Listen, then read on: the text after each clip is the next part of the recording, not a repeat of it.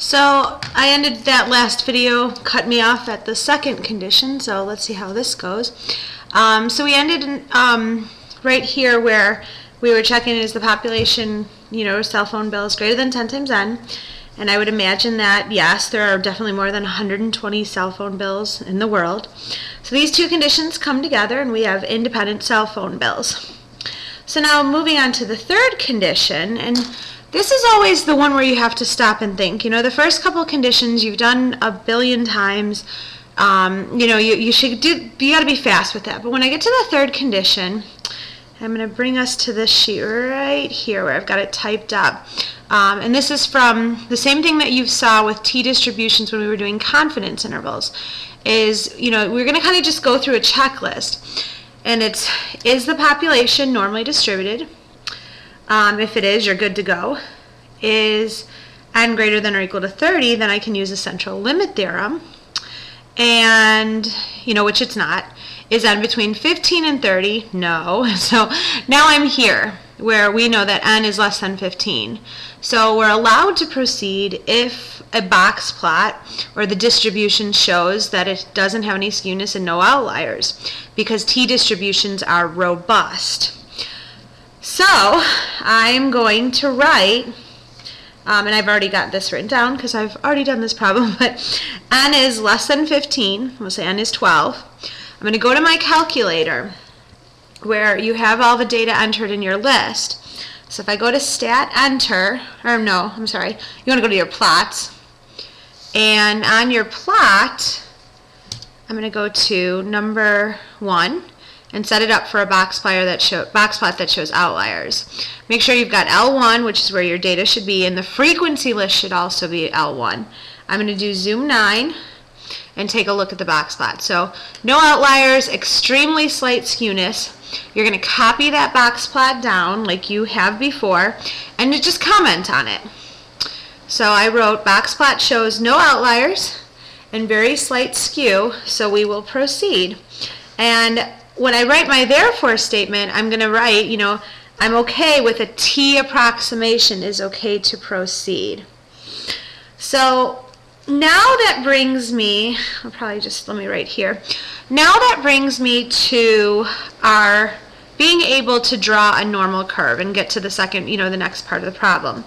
So I'm going to draw the normal curve, and that normal curve, let me move this up a little. Just write that right here. So I'm going to draw my normal curve. Now in the middle of that normal curve is going to be mu. That's HO. That's what was in your HO, which is up at top, which is 50.64. So 50.64. You're also going to put your sample on there, which is X bar, which is 65.01. Now, things are going to be a little different here. Because we are doing a not equals to scenario, what that means is we're going to actually test both sides of the curve, the greater than and the less than. So this is called a two-sided test. We're actually going to go over here and we're going to shade on the left and the right. And so this is what we want to do, is you want to find the distance between here by subtracting and make sure that you have the same distance going on over here. So if so this ends up being 36.27. And all I did is I subtract 65.01 minus 50.64, and whatever that number was, subtracted that from 50.64, because it's symmetric. So whatever this distance is has to be the exact same distance over here. Now, I'm doing a significance test, so your goal is to find this area. So, back in the old days, the nice days, we didn't have to worry about conditions, we would have this, C equals X minus mu over sigma. Now, if you go to your Lime sheet, which I don't have right now, if you go to your Lime sheet and you look at your test statistic, it'll say, take your statistic, minus the parameter divided by the standard error of your statistic. So what that means is your formula is going to look like this. So t is equal to statistic, X bar, minus mu, parameter, divided by the standard deviation of your statistic. And I'm in a 1 sample, so I'm getting this from page 5 of my Lime sheet, which I do not have at home right now with me to show you. But the formula, if we had sigma, would be for means sigma over square root of n. Now, unfortunately, we don't have sigma, which you usually don't, which is why you're doing a t-distribution. So what happens is, this is the standard deviation of your sample statistic. We're actually going to call it the standard error of your sample means, which is S over square root of n. So that's what's going to go down here. S over square root of n. Page 5 of your Lime sheet. Okay, formula, substitution. 65.01 minus 50.64 divided by standard deviation, which was 25.46, divided by the square root of 12. Okay. Now I go to the calculator. Go to your test menu, stat test. Now I have, it's a significance test, so you're doing 1 through 6. But we also, remember, it's not a proportion, so that immediately you don't use 5 and 6.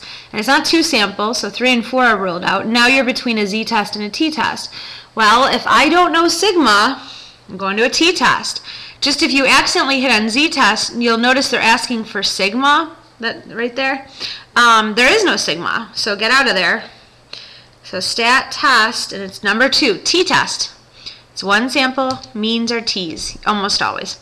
Now, on a mean, it's interesting because they could give you the data which you have entered in L1, but they could also just give you the X bar and the S and the N without giving you something to enter. So if you have those statistics, without the list, you would just type, you would type in, this is X bar, this is S, this is N. Because I have my data, I'm going to choose this choice. Make sure your null hypothesis gets put in M naught. The list is L1, and we are now doing a not equals to. Okay, so a couple things I want to grab. The t value and the p value. You'll notice. Okay, and then you'll just verify your X bar and your S that you got from doing Stat Calc 1 variable statistics. So let's copy those down. The t value is actually positive or negative because this is a 2-sided test, so you actually found that t value and that t value. So it'll be 1.96. The p value is 0.038. So now we have to make a decision. Are you plarring or pagaffering? So just a quick little reminder, if p is greater than alpha, oh shoot, let me go back, sorry guys. Stat test, I'm doing a 2-sided test. This should be a not equals to. There we go. I knew there was an error. Okay, calculate. And now my t-value is the same, but the p-value is what's important right now. Is for 2-sided test is actually both sides, so it doubles that. So our p-value is 0.076. So let's change that. 0.076, which is now greater than our alpha of 0.05. So we are in a pagaffer situation. Pagaffer tins. Okay, so the first sentence talks about HO. If P is greater than alpha, we fail to reject HO. You just write that in words. Since the p-value, move this up. Since the p-value is greater than alpha equals 0.05, we fail to reject HO. You never talk about HA when you're rejecting or failing to reject. It's always HO. The second sentence is the TINS. There is not sufficient evidence. There is not sufficient evidence to conclude. Now this is where, you can say, like, whatever the alternative is, that the cell phone, the population mean is different than 50.64. But a lot of times what's probably best is look at the question being asked. The question up at top is saying, let me point to it, is there sufficient evidence to believe monthly cell phone bills are different today than in 2004? So we've just shown that there is not sufficient evidence to believe monthly cell phone bills are different than they were, than today than they were in 2004. So I'm just going to copy that. There is not sufficient evidence to conclude cell phone bills are different today than 2004. And that's it. That ends our problem. We've made our conclusion. So let me just explain this compared to the test that we did yesterday with proportions, where we did reject. Oh, first of all, double-sided curves. So if you haven't noticed, our p-value is 0.076. If we were to do a one-sided test, which is what I did originally incorrectly, stat test, t-test, let's say I do a greater than, which is, going off of our sample, which was greater than our null hypothesis. You would have done a greater than, but in this case they wanted different, so you did two-sided. You'll notice that the p-value is actually half of it, and that's because the shaded region is half of it. If you were only doing the one side of the curve, the p-value would be half as big. So now, okay, so that's, there's your two-sided test, the difference between that. So here's what's happening, okay? This is a sampling distribution of all of the X bars, all of the samples of size 12 that we could possibly take, and average up all those cell phone bills. And that's what this curve is. Now the question that we're trying to figure out is, the sample we took, is it rare, or is it just any old, normal sampling variability that we would expect? We know not all samples are going to be at 50.64 exactly. Some are going to be lower, some are going to be higher. It's when we get that super rare one that's like really far away from the mean, and that's why we find this area, is we try to figure out, is that area big or is it small?